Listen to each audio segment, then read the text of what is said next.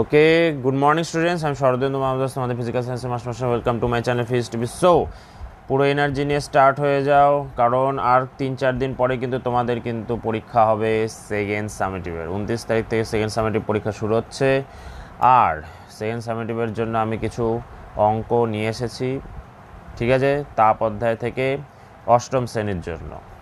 তো যারা যারা অষ্টম শ্রেণীতে পড়ছো তারা কিন্তু অবশ্যই ভিডিওটাকে লাইক, শেয়ার এবং সাবস্ক্রাইব করতে ভুলো না। এবং এই যে অঙ্কগুলো আছে এগুলো হচ্ছে সম্ভাব্য কিছু অঙ্ক। এই কটা অঙ্ক যদি তোমরা করে যাও তাহলে মোটামুটি কমন পাওয়ার সম্ভাবনা কিন্তু প্রবল। তো এইখানে যে আমি কিছু বাছাই করা অঙ্ক নিয়ে এসেছি সেগুলো যদি টাইপগুলো বুঝে ফেলো তাহলে খালি তোমাদের কী হবে, পরীক্ষায় জাস্ট নাম্বারগুলোকে চেঞ্জ করে দেবে, ঠিক আছে। পরীক্ষায় জাস্ট নাম্বারগুলোকে চেঞ্জ করে দেবে এবং তোমরা অনায়াসে কিন্তু অঙ্কগুলো করতে পারবা। তা আমি চাই যে তোমরা অনায়াসে অঙ্কগুলো করতে পারো। এবং ফিজিক্সের যে অঙ্কের পার্টটা আছে, সাধারণত এখানে একটা ভয়ের ব্যাপার থাকে ছোটদের, তো ভয়ের কোনো কারণ নেই, খুব সহজে আমরা অঙ্কগুলো বুঝবো এবং অঙ্কগুলোকে অনায়াসে আমরা করেও ফেলতে পারবো, ঠিক আছে।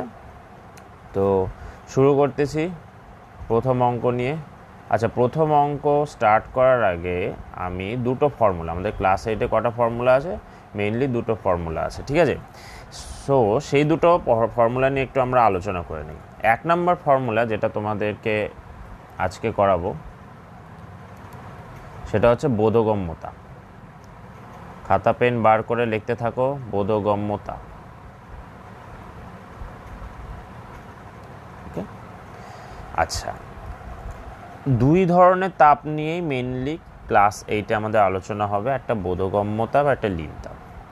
তো বোধগম্য তাপের জন্য যেটা আমাকে মাথায় রাখতে হবে অঙ্কের ক্ষেত্রে সেটা হচ্ছে উষ্ণতার পরিবর্তন হবে। কিসের পরিবর্তন হবে? উষ্ণতার পরিবর্তন হবে।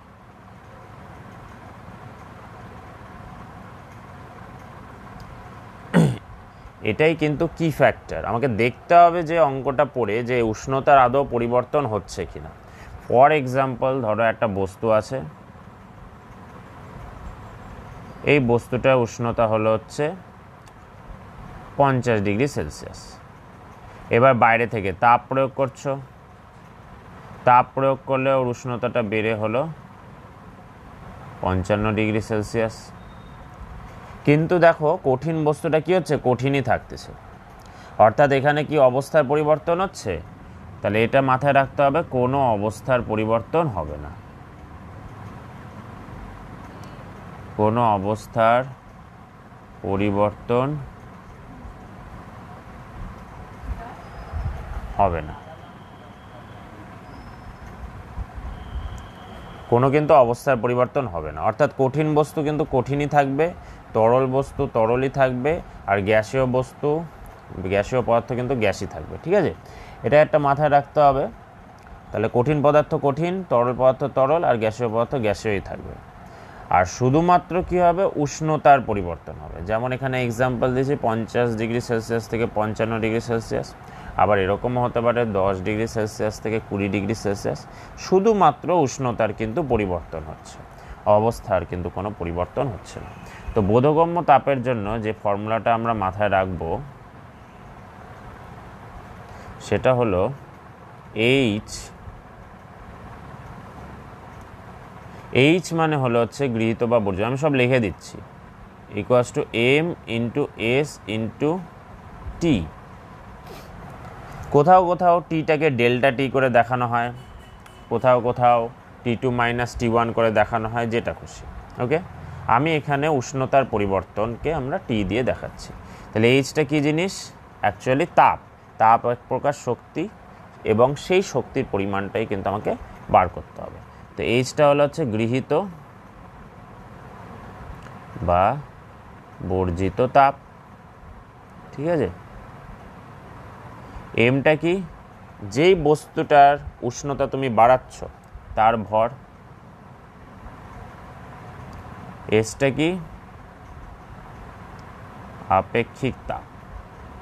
আপেক্ষিক তাপ তোমরা পড়েছ নিশ্চয়ই, যে 1 গ্রাম ভরের যদি কোনো বস্তু হয়, সিজিএস পদ্ধতিতে যদি বলি, 1 গ্রাম ভরের যদি কোনো একটা বস্তু হয়, তার 1 ডিগ্রি সেলসিয়াস বাড়ানোর জন্য 50 থেকে 51 হতে পারে, 0 থেকে 1 হতে পারে, তার 1 ডিগ্রি সেলসিয়াস বাড়ানোর জন্য তোমাকে বাইরে থেকে যে পরিমাণ তাপ দিতে হচ্ছে। ওকে, ঠিক আছে। এই আপেক্ষিক তাপটা বিভিন্ন পদার্থের ক্ষেত্রে বিভিন্ন। যেমন আমরা জানি জলের আপেক্ষিক তাপ কত, 1 ক্যালোরি পার গ্রাম ডিগ্রি সেলসিয়াস। জলের আপেক্ষিক তাপটা খুব বেশি। ওকে, আর ধাতুর ক্ষেত্রে কী হয়, 1 ডিগ্রি সেলসিয়াস বাড়ানোর জন্য অল্প তাপ দিতে হয়। অল্প তাপ দিলেই তাড়াতাড়ি গরম হয়ে ওঠে। ফর এক্সাম্পল, তোমার মা যখন রান্নাঘরে কোনো কিছু গরম করে, তখন আগে পাত্রটা গরম হয় না আগে জলটা খুব বেশি গরম হয়? আগে অবশ্যই যে রান্নার কড়াই বলো, হাঁড়ি বলো, সেটা আগে গরম হয়, তারপর ভেতরের জলটা গরম হয়। এটা কিন্তু লক্ষ্য করবে, আগে কিন্তু ধাতব পদার্থটা গরম হচ্ছে, তারপর ভেতরের কিন্তু জলটা গরম হচ্ছে। ঠিক আছে, তো জিনিসটা মাথায় রাখার বিষয় হলো এই যে আপেক্ষিক তাপ যদি কম হয়, তাহলে কিন্তু কম তাপ দিলেই ওর উষ্ণতাটা কিন্তু চচ্চর করে বাড়তে থাকে। আর জলের ক্ষেত্রে আপেক্ষিক তাপটা বেশি, তার মানে ওকে বেশি তাপ দিতে হবে 1 ডিগ্রি সেলসিয়াস বাড়ানোর জন্য। তাকে বেশি তাপ দিতে হবে 1 ডিগ্রি সেলসিয়াস বাড়ানোর জন্য। বোঝা গেল? তাহলে মাথায় রাখবা, যে সমস্ত বস্তুর আপেক্ষিক তাপটা বেশি হবে তাকে বেশি তাপ দিতে হবে 1 ডিগ্রি সেলসিয়াস বাড়ানোর জন্য। অর্থাৎ তার গরম হতেও কিন্তু বেশি সময় লাগবে, ঠান্ডা হতেও কিন্তু বেশি সময় লাগবে। আর যার আপেক্ষিক তাপ কম, তার কিন্তু 1 ডিগ্রি সেলসিয়াস বাড়ানোর জন্য কম তাপ লাগবে। আপেক্ষিক তাপ কম তাপ দিলেই ওর 1 ডিগ্রি সেলসিয়াস বেড়ে যায়। তাহলে খুব তাড়াতাড়ি বস্তুটা গরম হয়ে উঠবে। আর যখন তাপ বর্জন করবে, ঠিক আছে, তখন কিন্তু খুব তাড়াতাড়ি ঠান্ডা হয়ে যাবে। ঠিক আছে, একই কেস, যদি তাড়াতাড়ি গরম হয় তাহলে তাড়াতাড়ি ঠান্ডা হবে, আর যদি ধীরে ধীরে গরম হয় তাহলে ধীরে ধীরে ঠান্ডা হবে। ঠিক আছে, তো এটা তো তোমরা জানো আপেক্ষিক তাপ, আমি তাও লিখে দিলাম। আর টি হলো হচ্ছে উষ্ণতা বৃদ্ধি বা হ্রাস। ওকে, বা কথাটা কেন বলছি, যদি তাপ গৃহীত হয়, তাহলে উষ্ণতা বৃদ্ধি পাবে। তাপ যদি বর্জিত হয় তাহলে উষ্ণতা হ্রাস পাবে। পরীক্ষায় যে কোনো একটা দেবে, যদি গৃহীত তাপ হয় তাহলে উষ্ণতা বৃদ্ধি পাবে, যদি বর্জিত তাপ হয় তাহলে উষ্ণতা হ্রাস পাবে। এ হচ্ছে ব্যাপার। আচ্ছা, কিছু ইম্পর্টেন্ট জিনিস নিয়ে একটু আলোচনা করে নেই, যে তাপের সিজিএস পদ্ধতিতে একক কি, এগুলো লাগবে অঙ্কের জন্য। সিজিএস পদ্ধতিতে তাপের একক হলো হচ্ছে ক্যালোরি। এসআই পদ্ধতিতে তাপের একক কি, জুল। ওকে,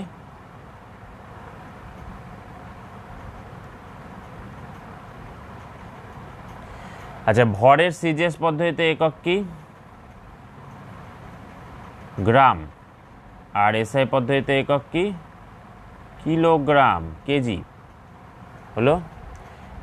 আপেক্ষিক তাপের সিজিএস পদ্ধতিতে একক কি, ক্যালোরি পার গ্রাম ডিগ্রি সেলসিয়াস।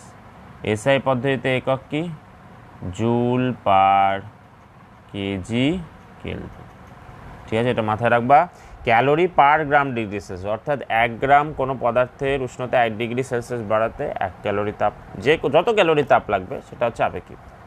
ওকে, জলের ক্ষেত্রে 1 ক্যালোরি তাপ লাগে, ওই জন্য জলের আপেক্ষিক তাপ হচ্ছে 1 ক্যালোরি পার গ্রাম ডিগ্রি সেলসিয়াস। উষ্ণতা বৃদ্ধি বা হ্রাস, অর্থাৎ উষ্ণতারই একক। তো উষ্ণতার সিজিএস পদ্ধতিতে একক যেটা ডিগ্রি সেলসিয়াস, আর এসআই পদ্ধতিতে একক কি, কেলভিন। ঠিক আছে, ডিগ্রি সেলসিয়াস আর কেলভিন। ওকে, মাথায় থাকবে। তাহলে সিজিএস পদ্ধতিতে তাপের একক ক্যালোরি, এসআই পদ্ধতিতে জুল। আর 1 ক্যালোরি সমান কত হয়, 4.2 জুল। ঠিক আছে, সিজিএস পদ্ধতিতে গ্রাম, এসআই পদ্ধতিতে কিলোগ্রাম। ভরের আপেক্ষিক তাপ সিজিএস পদ্ধতিতে ক্যালোরি পার গ্রাম ডিগ্রি সেলসিয়াস, এসআই পদ্ধতিতে জুল পার কেজি কেলভিন। আর উষ্ণতা বৃদ্ধি বা হ্রাস সিজিএস পদ্ধতিতে ডিগ্রি সেলসিয়াস, এসআই পদ্ধতিতে কেলভিন। ওকে, তো চলে আসতেছি প্রথম অঙ্কতে। এই ফর্মুলা দিয়ে দেখো কি বলেছে, 100 গ্রাম ভরের তামার গোলক, তাহলে এটা একটা ধাতব পদার্থ, এর আপেক্ষিক তাপ হবে সাধারণত 1-এর থেকে অনেকটাই কম। 100 গ্রাম ভরের তামার গোলকের তাপমাত্রা 40 ডিগ্রি সেলসিয়াস বৃদ্ধি করতে কি পরিমাণ তাপ প্রয়োজন। চলে আসি অঙ্কটাতে। এখানে কি স্যার উষ্ণতা বৃদ্ধি পাচ্ছে? হ্যাঁ স্যার, 40 ডিগ্রি বৃদ্ধি পাচ্ছে। উষ্ণতা কত ডিগ্রি বৃদ্ধি পাচ্ছে স্যার? 40 ডিগ্রি বৃদ্ধি পাচ্ছে। ঠিক আছে, তাহলে আমার প্রিয় ছাত্রছাত্রীরা বুঝতে পারছো কত ডিগ্রি সেলসিয়াস বৃদ্ধি? 40 ডিগ্রি সেলসিয়াস বৃদ্ধি। তাহলে আমাকে টিটা দেওয়া আছে, কারণ টিটা কি উষ্ণতা বৃদ্ধি বা হ্রাস। যদি দুটো উষ্ণতা থাকতো তাহলে বড় উষ্ণতা যার উষ্ণতার মানটা বেশি সেটা থেকে ছোটোটা বিয়োগ করে দিতে। কিন্তু এখানে বলে দিয়েছে উষ্ণতা বৃদ্ধির মান কত, তাহলে তো অঙ্কটা আরও সহজ হয়ে গেল। ঝটপট আমরা লিখে নেই H = mst। সবাই করো খাতায় করো। আচ্ছা, ভর কত আছে? গ্রামে আছে, অর্থাৎ সিজিএস পদ্ধতিতে আছে। বসাও 100। তা আমার আপেক্ষিক তাপ দেওয়া আছে 0.09।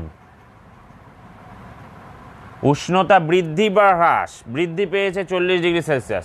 তাহলে সেটা দেখো, 40°C উষ্ণতা বৃদ্ধি অর্থ কি? স্যার 30°C কোনো বস্তু ছিল, 70°C গেছে। একদম ঠিক, 40°C বাড়ছে। স্যার 20°C বস্তু ছিল, 60°C গেছে। একদম ঠিক, 40°C বাড়ছে। তাহলে এটা হলো হচ্ছে উষ্ণতা বৃদ্ধির পরিমাণটা। ঠিক আছে, তো ওটাই দিয়ে দিয়েছে, অর্থাৎ টিটাই কিন্তু দিয়ে দিয়েছে। বসিয়ে দাও 40। তাহলে পয়েন্ট তোলো, কী হবে? 100। এই শূন্যগুলো তো উঠে যাবে, 9-এর আগে শূন্যর কোনো গুরুত্ব নেই। পয়েন্ট তুললাম, নিচে আসলো 100।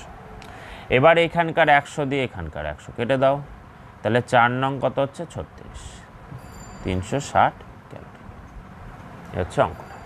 দেখো অঙ্কটা তো বোঝা গেল কি না? এমটা হলো 100, এসটা হলো 0.09, পয়েন্ট তুললাম, নিচে হলো 100। 9-এর আগে কোনো শূন্যর গুরুত্ব নেই, আমি এমনি উঠিয়ে দিলাম। নিচের 100 আর ওই 100টা কেটে দিলাম। তাহলে 9কে 40 দিয়ে 4 নং 36, পিছনে একটা শূন্য, 360 ক্যালোরি। পারবে অঙ্কটা? চলো এরকম টাইপেরই আরেকটা অঙ্ক চলে আসি নেক্সট অঙ্কতে। এবার এটাও তোমরা নিজেরা অবশ্যই কাগজে কলমে, খাতায় কলমে কিন্তু করার চেষ্টা করো। নিজেরা করতে পারলে কিন্তু কনফিডেন্স আলাদাই হবে, কারণ আর বেশি সময় নেই। তোমরা অবশ্যই করার চেষ্টা করো নিজে থেকে। পজ করে ফেলো। করা হয়ে গেছে? স্টার্ট করছি। H = m × s × t। ঠিক আছে, দেখো ভর কত দিয়েছে? স্যার 50 গ্রাম। জলের উষ্ণতা, জলের আপেক্ষিক তাপ কত? 1 ক্যালোরি পার গ্রাম ডিগ্রি সেলসিয়াস। তো বসিয়ে দাও 1। উষ্ণতা বৃদ্ধির মান কত? 20 থেকে 70। আমি বলে দিয়েছি বেশিটা থেকে কমটা বিয়োগ, তাহলে উষ্ণতার যে পরিবর্তন সেটা আমরা পাবো। 70 থেকে 20 বিয়োগ 50 গুণ 1, আর এটা কত হবে? এটাও 50। ওকে, 5 × 5 = 25, পিছনে দুটো শূন্য, এত ক্যালোরি। ঠিক আছে, পারবে? তাহলে চলে আসছে নেক্সট অঙ্কতে। 100 ক্যালোরি তাপ যোগ করে 5 গ্রাম জলের উষ্ণতা কত পরিমাণ বাড়ানো যাবে? এইবার বলছে যে উষ্ণতা কত পরিমাণ বাড়ানো যাবে, কি কি দেওয়া আছে ইনফরমেশন দেখো। স্যার আমি দেখতে পাচ্ছি এখানে 100 ক্যালোরি। ক্যালোরিটা কিসের একক? তাপের একক। তাহলে H = mst তে H দেওয়া আছে। স্যার 5 গ্রাম দেখতে পাচ্ছি, গ্রামটা কিসের একক? ভরের একক। এমটা দেওয়া আছে। স্যার এসটা তো দেওয়া নেই। আরে এসটা কি জিনিস? এই যে স্যার জল দেওয়া আছে, জলের আপেক্ষিক তাপ তো 1 ক্যালোরি পার গ্রাম ডিগ্রি সেলসিয়াস, আর উষ্ণতা বৃদ্ধির পরিমাণ বার করতে বলছে। চলো চলে আসতেছি। H = m × s × t। H এর মান 100, m এর মান 5, s এর মান 1, উষ্ণতা বৃদ্ধির মান t। ওকে,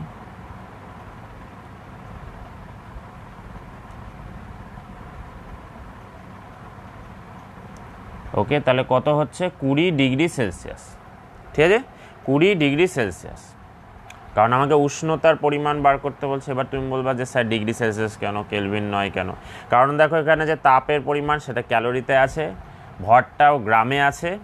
ঠিক আছে, জলের যে আপেক্ষিক তাপ সেটাও 1 ক্যালোরি পার গ্রাম ডিগ্রি সেলসিয়াস। গ্রাম ডিগ্রি সেলসিয়াস ক্যালোরি মানে ওটাও সিজিএসে আছে, তো টিটা বার করতে হবে। তাহলে হয়ে গেল। আশা করি তোমাদের সাথে আমার ম্যাচ হয়ে গেছে অঙ্কটাতে। অবশ্যই বি কনফিডেন্ট, এবং অবশ্যই চ্যানেলটা যদি ভালো লেগে থাকে তাহলে সাবস্ক্রাইব করতে ভুলো না এবং শেয়ার করতেও ভুলো না। চলো, 80 গ্রাম জলে 6000 ক্যালোরি তাপ প্রয়োগ করলে কত ক্যালোরি তাপ? 6000 ক্যালোরি। চলো আমরা তো এই একই formula H = m × s × t। কারণ এখানে কি দেওয়া আছে স্যার? 6000 ক্যালোরি তাপ, ক্যালোরি 6000, H দেওয়া আছে। 80 গ্রাম ভর, 80 গ্রাম এম দেওয়া আছে। জলের উষ্ণতা কত পরিমাণ বাড়বে, তাহলে একই অঙ্ক তোমরা করার চেষ্টা করো পজ করে। করা হয়ে গেছে, চলো মিলিয়ে নেই। এইচ এর ভ্যালু 6000, এম এর ভ্যালু 80, কি দিয়েছে জল, কি দিয়েছে জল দিয়ে দিয়েছে, জলের কত 1, জলের কত 1 আর টিটা বার করতে হবে। তাহলে টি এর ভ্যালু কত 6000/80, কাটাকাটি করে নাও। এখানে কাটবে কত 600কে 8 দিয়ে। আচ্ছা চলো, তাহলে এটা কাটলে কত হচ্ছে 4 দিয়ে যদি কাটি, যাবে 4 দিয়ে, হ্যাঁ যাবে, 4 1 কে 4, 20, 4 5 20, 0, 4 2 8, আচ্ছা 75, মধ্যে কথা 75 হবে। তাহলে উষ্ণতার যে পরিবর্তন সেটা কত হলো 75 ডিগ্রি সেলসিয়াস, 75 ডিগ্রি সেলসিয়াস। তাহলে এই হয়ে গেল টি, অবশ্যই বার করতে পারবা অনায়াসে, তাহলে এই অঙ্কগুলো দিলে তোমরা পারবে। চলো নেক্সট অঙ্কে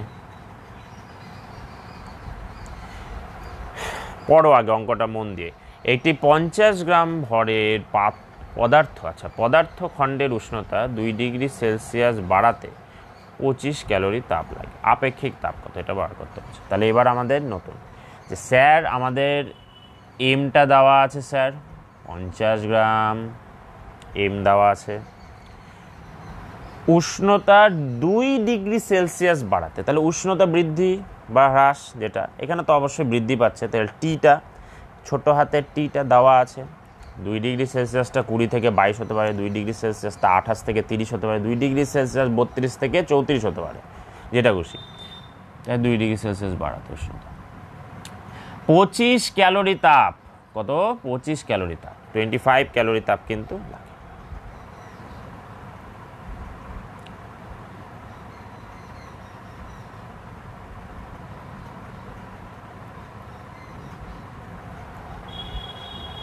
ঠিক আছে, তাহলে এইচ এর ভ্যালু কত 25 ক্যালোরি, বসিয়ে দেই চলো।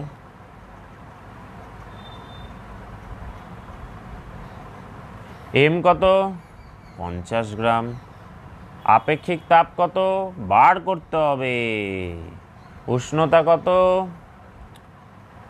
2 ডিগ্রি সেলসিয়াস বাড়াচ্ছে, আচ্ছা তাহলে 2 বসিয়ে দাও, কত ডিগ্রি সেলসিয়াস বাড়াচ্ছে সেটা বসিয়ে দাও। ওকে, তাহলে এস এর ভ্যালু কী হবে, স্যার এগুলা তো গুণ হয়ে আছে, এই সাইডে গেলে ভাগ হবে, তাহলে 25 ডিভাইডেড বাই 50 ইন্টু 2, স্যার 25 2 50 আমরা জানি স্যার, তাহলে জানো তো বসিয়ে দাও, 2 2 4, তাহলে 1/4 মানে কত হয় 0.25। আচ্ছা এবার আপেক্ষিক তাপের একক বসাতে হবে, এটা কি সিজিএসে আছে স্যার, হ্যাঁ 50 গ্রাম সিজিএসে আছে, উষ্ণতা বৃদ্ধি সিজিএসে আছে ডিগ্রি সেলসিয়াস ক্যালো, আচ্ছা তাহলে বসিয়ে দেই 0.25 ক্যালোরি পার গ্রাম ডিগ্রি সেলসিয়াস, বোঝা গেল 0.25 ক্যালোরি পার গ্রাম ডিগ্রি সেলসিয়াস। আবার বলছি যদি স্লো লাগে যদি, তাহলে অবশ্যই 2x স্পিডে দেখতে থাকো, তাহলে অঙ্কগুলো তাড়াতাড়ি হয়ে যাবে।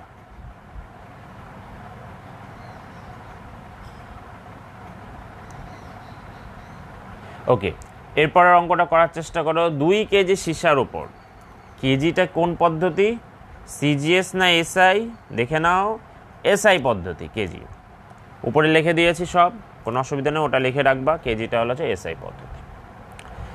তো আমরা বসিয়ে দেই এইচ ইকুয়ালস টু এমএসটি, এখানে তোমাকে কি কি দেওয়া আছে, তোমাকে এইচ এর মান 4800 ক্যালোরি দেওয়া আছে, তোমাকে এস এর মান 0.03 ক্যালোরি পার গ্রাম ডিগ্রি সেলসিয়াস দেওয়া আছে, আচ্ছা তোমাকে ভরের মান 2 কেজি দেওয়া আছে। আচ্ছা দেখো ক্যালোরিটা সিজিএস পদ্ধতিতেই, আপেক্ষিক তাপ ক্যালোরি পার গ্রাম ডিগ্রি সেলসিয়াস ওটাও সিজিএস পদ্ধতি, তাহলে এটা 2 কেজিটা কত হবে সিজিএস পদ্ধতিতে, 1 কেজি কত হয় 1000 গ্রাম, তাহলে 2 কেজি কত হবে 2000 গ্রাম, 2 × 1000 গ্রাম মানে 2000 গ্রাম। ওকে, আচ্ছা, উষ্ণতা বৃদ্ধির পরিমাণ টিটা বার করতে হবে। চলো টিটা বার করতে হবে। এইচ এর মান কত? 4800। এম এর মান কত? 2 কেজি। আচ্ছা, 2 কেজি মানে সেটা কত বেরোলো? সেটা বেরোলো আমাদের 2000 গ্রাম। আপেক্ষিক তাপ কত? 0.03। আচ্ছা, 0.03। আর উষ্ণতা বৃদ্ধি কত বার করতে হবে। ঠিক, চলো দেখা যাক। তাহলে এরা গুণ হয়ে আছে, ওই সাইডে গেলে ভাগ। তাহলে 4800 ডিভাইডেড বাই 2000, 0.0। পয়েন্ট তোলো, এখানে দুটো ঘর আছে, তাহলে এখানে হয়ে যাবে একের পিছনে দুটো শূন্য। তো 3-এর আগের শূন্যগুলোর তো কোনো গুরুত্ব নেই, উঠিয়ে দাও। এইবার চলো আমরা কাটাকাটি করা যাক। এখানে শূন্যগুলো কেটে দিচ্ছি দুটো, এখানে দুটো কেটে দিচ্ছি, আর এখানে একটা কাটা যাবে। তাহলে পড়ে থাকতেছে কত? 48 × 10 ডিভাইডেড বাই 2 × 3। এটা পড়ে থাকছে। 3 × 48, আর 2 দিয়েও কাটবে 16, কত হয়? 8 × 2 = 16। তাহলে 80 ডিগ্রি সেলসিয়াস বৃদ্ধি পাচ্ছে। কত ডিগ্রি সেলসিয়াস বৃদ্ধি পাচ্ছে? 80 ডিগ্রি সেলসিয়াস বৃদ্ধি পাচ্ছে। তাহলে এইচটা কত ছিল? 4800, এটা 2000, এটা 0.03। টিটা বার করতে হবে। টি বার করলাম, এটা 0 0 0 কাটলাম, 1 2 3, 48 × 10 ডিভাইডেড বাই 2 × 3। তাহলে 3 × 48, আর এটা 8, আর এখানে 10 ছিল। চলো 80 ডিগ্রি সেলসিয়াস হয়ে গেছে অ্যান্সার। আশা করি সবার সাথে মিলে গেছে। নেক্সট অঙ্কতে চলে যাই। আচ্ছা, এটার জন্য একটু জায়গা লাগবে, আমি উপরে নিয়ে চলে যাচ্ছি অঙ্কটাকে।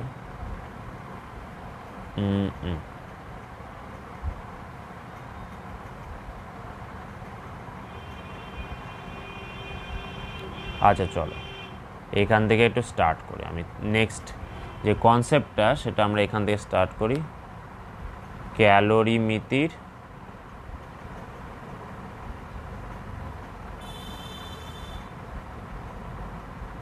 মূলনীতি।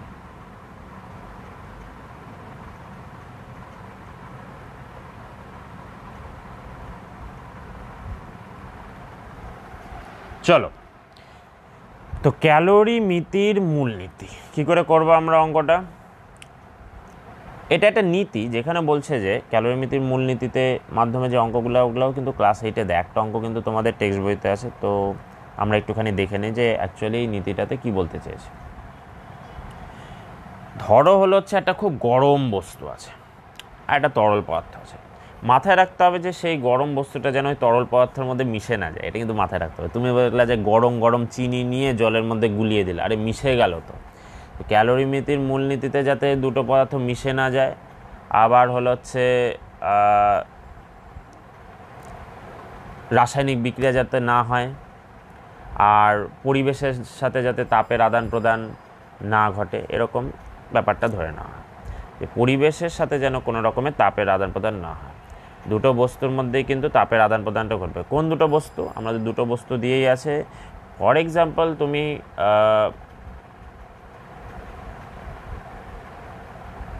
একটা পাত্রে জল নিলা, জল নিয়ে ওর মধ্যে একটা তামা বা লোহার বল কিন্তু ফেলে দিলা, তামা বা লোহার বলকে কিন্তু ফেলে দিলা। তাহলে তামা বা লোহার বলটা কিন্তু ওর মধ্যে নিশ্চয়ই মিশে যাবে না, ঠিক আছে? না, অ্যাকচুয়ালি মিশে যেতে পারে। যেমন ফর এক্সাম্পল বলে দিচ্ছি, 60 ডিগ্রি সেলসিয়াস উষ্ণতার জলের মধ্যে তুমি জলই ফেলতেছো, জলটা তো জলের মধ্যে তো মিশে যাবে। তো ব্যাপারটা হলো যে কোনো রকমের রাসায়নিক বিক্রিয়া হবে না। বেশি ভালো করে বলতে গেলে কোনো ধরনের রাসায়নিক বিক্রিয়া হবে না দুটো পদার্থের মধ্যে, আর পরিবেশের সাথে যাতে তাপের আদান প্রদান না হয়, এই দুটো জিনিস মাথায় রাখতে হবে। ক্যালোরিমিতির মূলনীতিতে 1 নম্বর, পরিবেশের সাথে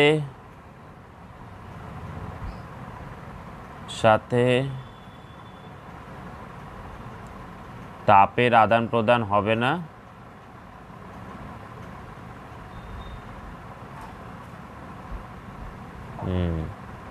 চিনিটা জলে গুলে যাওয়াটা তো কোনো রাসায়নিক বিক্রিয়া নয়। তো 2 নাম্বারটা যেটা হবে সেটা হচ্ছে কোনো রকমের রাসায়নিক বিক্রিয়া যেন না হয়। ওকে, রাসায়নিক বিক্রিয়া হবে না, বিক্রিয়া হবে না। একটা বস্তুকে আরেকটা বস্তুতে ফেলে দিচ্ছি, রাসায়নিক বিক্রিয়া হয়ে যাচ্ছে, তো রাসায়নিক বিক্রিয়াটা কিন্তু অবশ্যই হবে না। এই দুটো জিনিস মাথায় রাখতে হবে। ওকে, তো তুমি একটা পাত্রে জল আছে, ওর মধ্যে কিছু ভরের জল মিশিয়ে দিতেই পারো, বেশি গরম জল, তাহলে নিশ্চয়ই একটা চূড়ান্ত উষ্ণতা পৌঁছাবে, সেই কেসটা হবে। কিন্তু তাদের মধ্যে কিন্তু এমন দুটো পদার্থকে মেশাবো না যাদের মধ্যে রাসায়নিক বিক্রিয়া সংঘটিত হচ্ছে এবং রাসায়নিক বিক্রিয়ার ফলে নতুন তাপের উদ্ভব বা শোষণ হচ্ছে, ওসব কিন্তু কোনো ব্যাপার নেই। ঠিক আছে, তো আমাদের জিনিসগুলোকে কমপ্লিকেটেড না করে সিম্পল রাখি, যে দুটো পদার্থকে মেশাবো এবং তাদের মধ্যে রাসায়নিক বিক্রিয়া হবে না এবং পরিবেশের সাথে কোনো রকমের যদি তাপের আদান প্রদান না হয়, তাহলে ক্যালোরিমিতির মূলনীতি বলতে যাচ্ছে যে উষ্ণ বস্তু, যেটা গরম বস্তু, উষ্ণ বস্তু দ্বারা বর্জিত তাপ যে পরিমাণ তাপ বর্জন করবে, অপরদিকে কোন বস্তু থাকবে? ঠান্ডা বস্তু, তাহলে সেটা শীতল বস্তু, শীতল বস্তু দ্বারা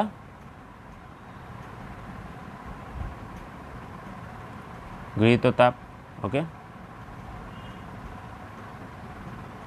উষ্ণ বস্তু দ্বারা বর্জিত তাপ ইকুয়াল টু শীতল বস্তু দ্বারা গৃহীত তাপ। ঠিক আছে, এবার এই ধরনের অঙ্কতে একটা জিনিস মাথায় রাখতে হবে, যে দুটো ভিন্ন বস্তুই সাধারণত দেয় এবং দুটো ভিন্ন বস্তুর ভরও কিন্তু আলাদা আলাদাই দেবে পরীক্ষা। তাহলে প্রথম বস্তুটার ভর যদি m1, প্রথম বস্তুটার আপেক্ষিক তাপ যদি S1 আর প্রথম বস্তুটার উষ্ণতা বৃদ্ধি যদি T1 ধরি, প্রথমটার ক্ষেত্রে M1 S1 T1 ধরি, তাহলে দ্বিতীয় বস্তুটার ক্ষেত্রে M2 ধরবো, S2 ধরবো, T2 ধরবো। বোঝা গেল? ভরগুলো কিন্তু আলাদা আলাদা হলে M1 S1 T1 প্রথম বস্তুর ক্ষেত্রে ধরবো আর M2 S2 T2 হচ্ছে দ্বিতীয় বস্তুর ক্ষেত্রে। পারবা? বুঝলা? ঠিক আছে, তাহলে একটা জলের পাত্রের মধ্যে আমি একটা গরম গরম লোহার টুকরো ফেলে দিলাম, তাহলে গরম লোহার টুকরোটা কী হবে? ধীরে ধীরে ঠান্ডা হবে আর জলটা কী হবে? ধীরে ধীরে গরম হয়ে একটা নির্দিষ্ট উষ্ণতায় পৌঁছাবে এবং ওই গরম লোহার টুকরাটা ঠান্ডা ঠান্ডা হয়ে একটা নির্দিষ্ট উষ্ণতায় পৌঁছাবে এবং ওই যে লোহার টুকরা যেটা জলের ভেতরে আছে সেটার কিন্তু একটা কী হবে? চূড়ান্ত উষ্ণতায় গিয়ে পৌঁছাবে। ঠিক আছে, এই ধরো পাত্র, পাত্রর মধ্যে কি আছে? জল আছে, জলের ভর হচ্ছে m1, জলের আপেক্ষিক তাপ হচ্ছে S1, m1 S1 আর T1,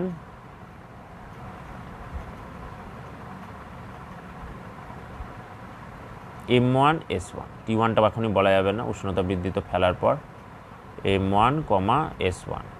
ওকে, আর একটা লোহার টুকরো আছে, এর ভর হলো হচ্ছে m2 আর আপেক্ষিক তাপ হচ্ছে S2। ওকে,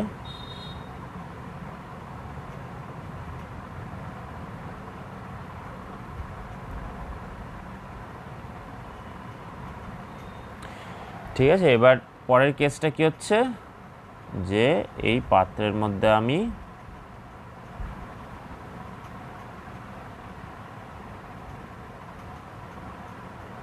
লোহার বলটাকে ফেলে দিচ্ছি, লোহার বলটাকে ফেলে দিচ্ছি।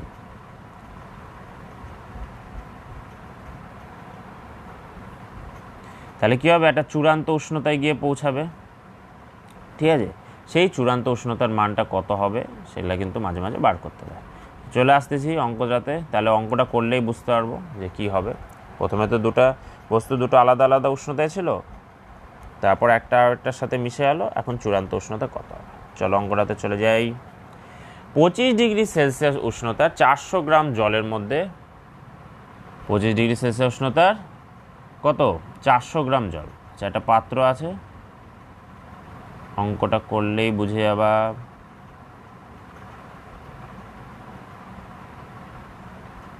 কত গ্রাম জল ভর দেওয়া আছে? 400 গ্রাম।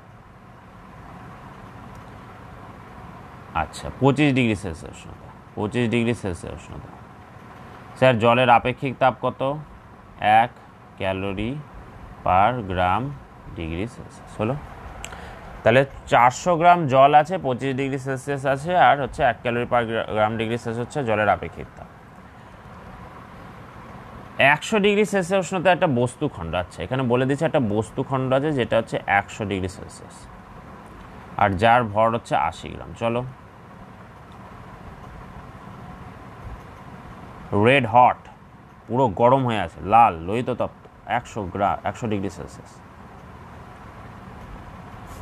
100 ডিগ্রি সেলসিয়াস আর কেউ লোহিত তপ্ত হয় না, আমি বোঝার সুবিধার জন্য করলাম আর কি। চলো, 100 ডিগ্রি সেলসিয়াস উষ্ণতায় বস্তুটা আছে, ভর হচ্ছে 80 গ্রাম। আচ্ছা, এই ইনফরমেশনটা জানি, এটা জানি, এটা জানি, এমএসটি জলের তো জানি, কিন্তু বস্তুটার ক্ষেত্রে এম জানি 80 গ্রাম, টি জানি 100 ডিগ্রি সেলসিয়াস। ওকে, আর হচ্ছে চূড়ান্ত উষ্ণতা, মিশ্রণের উষ্ণতা হলো 50 ডিগ্রি সেলসিয়াস দেওয়া আছে। আপেক্ষিক তাপের মান কত? আপেক্ষিক তাপ, তার মানে এই বস্তুটার আপেক্ষিক তাপের মান কিন্তু বার করতে বলছে। বস্তুটার আপেক্ষিক তাপের মান কিন্তু বার করতে বলছে। আচ্ছা, মিশ্রণের উষ্ণতাটা 50 ডিগ্রি সেলসিয়াস, এটার অর্থ কি?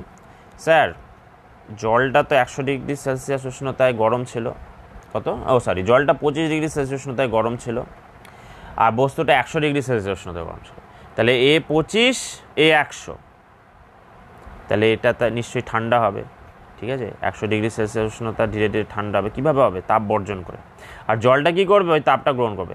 তাহলে তাপ বর্জন করছে মানে 100 ডিগ্রি সেলসিয়াসটা ধীরে ধীরে কমছে, জলটা তাপ গ্রহণ করছে মানে এর উষ্ণতা ধীরে ধীরে বাড়ছে, এ কমছে বাড়ছে, কমছে বাড়ছে, কমছে বাড়ছে, কমছে বাড়ছে করে একটা এমন অবস্থায় আসবে যখন ওই বস্তুটারও যা উষ্ণতা হবে জলটারও কিন্তু তাই উষ্ণতা হবে।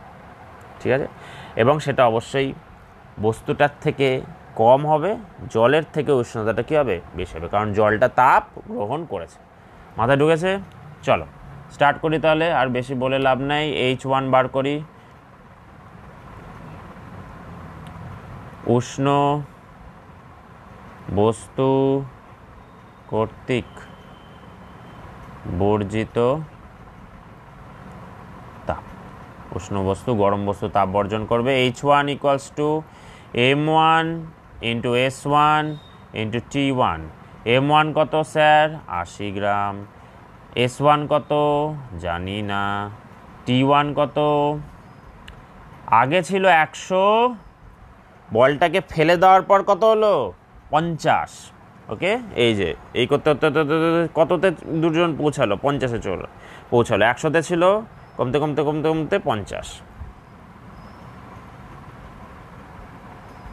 সো 80 ইন্টু S1 ইন্টু 50, 5-8 40, 5-8 40, তার পিছনে দুটো শূন্য। চলো হাতে এসো। একক কী হবে? দেখো সব সিজিএসে আছে তো, ক্যালোরি। এখানে লিখে দিতে পারো, ধরি বস্তুটির আপেক্ষিক তাপ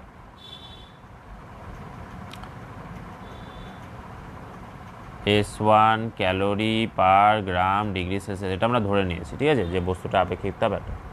আচ্ছা, জল কর্তৃক গৃহীত তাপ, জলটা ঠান্ডা, তাহলে তাপ গ্রহণ করবে, কত হবে? H2 equals to M2 into S2 into T2। প্রথম বস্তুটার ক্ষেত্রে 1 1 1, দ্বিতীয় বস্তুটার ক্ষেত্রে 2 2 2। তাহলে জলের ভর কত? বসাও এক এক করে, তোমরা পারবা। চ্যাম্পিয়ন 400, আপেক্ষিক তাপ 1 কত? আগে ছিল 25, এখান থেকে বেড়ে হলো 50। So 50 minus 25,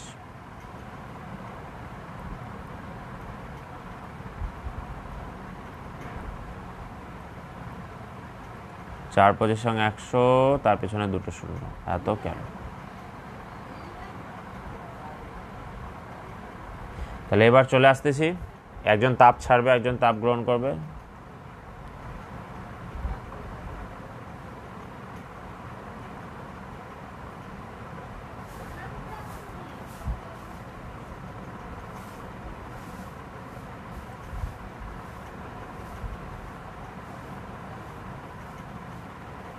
H1 equals to কী হবে? H2। তাহলে H1টা কত আছে দেখো, 4000 S1, 4000 S1, S2টা 10,000, তাহলে S1 এর ভ্যালু কত হচ্ছে?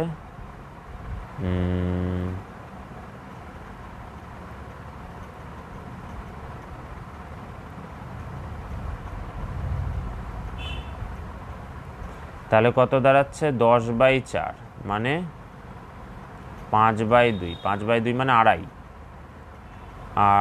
2.5 ক্যালোরি পার গ্রাম ডিগ্রি সেলসিয়াস। তো এটা হয়ে গেল অ্যান্সার, ক্যালোরি পার গ্রাম ডিগ্রি সেলসিয়াস। ওকে, 2.5 ক্যালোরি পার গ্রাম ডিগ্রি সেলসিয়াস। চলো নেক্সট অঙ্ক। 80 ডিগ্রি সেলসিয়াস উষ্ণতা এবং 50 গ্রাম ভর বিশিষ্ট একটি বস্তুকে 20 ডিগ্রি সেলসিয়াস উষ্ণতা 40 গ্রাম জলের মধ্যে ফেলা হলো। 80 ডিগ্রি সেলসিয়াস উষ্ণতা, বস্তুটা উষ্ণতা কত? 80 ডিগ্রি সেলসিয়াস, আর ভর কত? 50 গ্রাম। আর বস্তুটার আপেক্ষিক তাপও দিয়ে দিয়েছে এক্ষেত্রে কত? 0.1 ক্যালোরি পার গ্রাম ডিগ্রি সেলসিয়াস, ক্যালোরি পার গ্রাম ডিগ্রি সেলসিয়াস দেওয়া আছে। আচ্ছা, জল দেওয়া আছে, বস্তুকে জলের মধ্যে ফেলা হলো।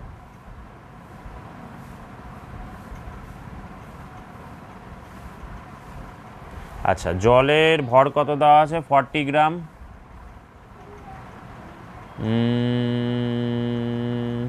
20 ডিগ্রি সেলসিয়াস উষ্ণতা আছে। স্যার জলের আপেক্ষিক তাপ কত? 1 ক্যালোরি পার গ্রাম ডিগ্রি সেলসিয়াস। বার করতে কি বলেছে? বার করতে তোমাকে বলেছে চূড়ান্ত উষ্ণতা। তো চূড়ান্ত উষ্ণতা ধরে নিতে হবে, ধরি চূড়ান্ত উষ্ণতা। চূড়ান্ত উষ্ণতা কখন হয়? যখন জলটার মধ্যে বস্তুটাকে ফেলবো তখন কি হয়? চূড়ান্ত উষ্ণতা হয়। যখন জলটার মধ্যে বস্তুটাকে ফেলা হবে তখন কি হবে? চূড়ান্ত উষ্ণতা হবে। ঠিক আছে, কারণ বস্তুটা তো অলরেডি তো 80 ডিগ্রি সেলসিয়াসে বেশি উষ্ণতা, আর জলটা 20 ডিগ্রি সেলসিয়াসে কম উষ্ণতা। তাহলে 20টা ধীরে ধীরে বাড়বে, ঠান্ডা বস্তুটা তাপ গ্রহণ করবে, ধীরে ধীরে বাড়বে, আর গরম বস্তুটা তাপ ছাড়বে, ধীরে ধীরে কমবে, কমতে কমতে কমতে কমতে কমতে এটা কমতে কমতে কমতে কমতে এটা বাড়তে বাড়তে বাড়তে বাড়তে একটা জায়গায় পৌঁছাবে, সেটা হবে হচ্ছে চূড়ান্ত উষ্ণতা। কত সেটা হবে? সেটাই আমাকে বার করতে হবে। চলো সেটাই আমাকে বার করতে হবে। চূড়ান্ত উষ্ণতা কত?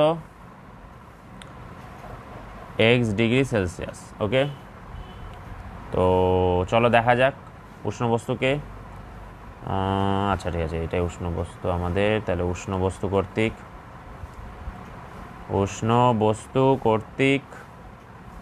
কী হবে? উষ্ণ বস্তু কী করে? তাপ বর্জন করে, বর্জিত তাপ। H1 equals to M1 S1 T1। ওকে, কত দেওয়া আছে? বস্তুটার ভর 50, আপেক্ষিক তাপ 0.1, উষ্ণতা বৃদ্ধি আগে ছিল কত? 80, এখন কত হলো?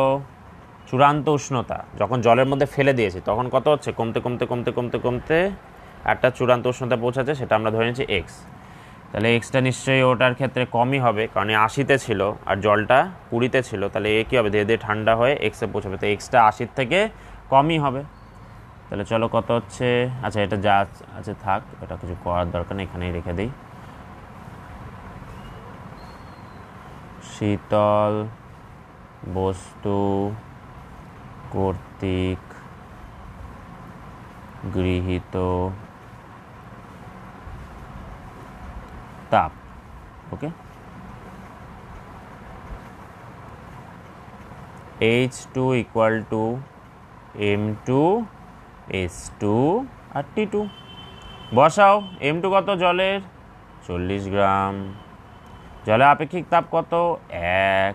উষ্ণতা বৃদ্ধি কত? স্যার 20। আচ্ছা ঠিক আছে, প্রথমে ছিল 20, তারপর তো ধীরে ধীরে বাড়ছে, কারণ জলটা ঠান্ডা, ধীরে ধীরে বাড়ছে। তা চূড়ান্ত উষ্ণতা কী হবে? 20-র থেকে অবশ্যই বেশি হবে। চূড়ান্ত উষ্ণতা এক্স, কিন্তু জলটা তো ঠান্ডা ছিল, ধীরে ধীরে জলটা গরম হলো, তা চূড়ান্ত উষ্ণতা কী হবে? 20-র থেকে অবশ্যই বেশি হবে। তাহলে এক্স অবশ্যই 20-র থেকে বেশি হবে, x - 20 হবে। ওকে, তো হয়ে গেল।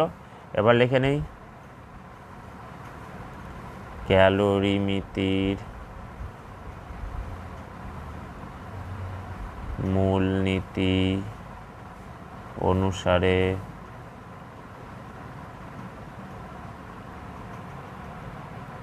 H1 equals to H2। ওকে, বসিয়ে দিই মানগুলা 50 into 0.1 into 80 minus x equals to 40 into 1 into x minus 20। এই যেটা অঙ্ক করাচ্ছে এই অঙ্কটা হচ্ছে দেওয়ার সম্ভাবনা কম ফার্স্ট সামেটিভ অনুসারে, এটা হচ্ছে সেকেন্ড সামেটিভ অনুসারে, থার্ড সামেটিভে হলেও দিতে পারে। তবে এর আগে অবধি কিন্তু অঙ্কগুলো খুব ইম্পর্টেন্ট, এটা থার্ড সামেটিভের জন্য ইম্পর্টেন্ট, বাট দেখে রাখো। ওকে, সো কত আছে দেখি, সব ঠিকঠাক বসিয়েছি। চলো করা যাক তাহলে। এখানে পয়েন্ট তুললাম, তাহলে এখানে 10 হবে, তাহলে এখান থেকে 0 0 কাটলো, তাহলে আলটিমেটলি পড়ে থাকলো 5 ইন্টু 80 মাইনাস এক্স, আর এখানে হচ্ছে 40 ইন্টু এক্স মাইনাস 20। ঠিক আছে, তাহলে গুণ করো 5 8 40, 405x। আচ্ছা, এখানে কত হবে 40x মাইনাস 4 2 8, 8-এর পিছনে 2 শূন্য।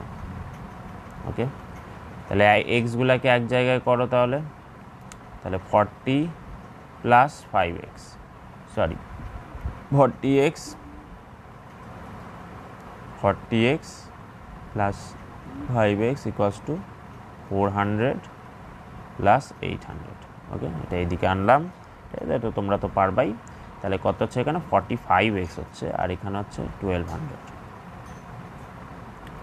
তাহলে এখানে এক্স এর ভ্যালু কত দাঁড়াচ্ছে 1200 বাই 45। ওকে, 3 দিয়ে তো কাটবে, 3 4 12, 400, 3 15 45, 5 দিয়ে কাটবে, 5 8 40, 0 3 5 15।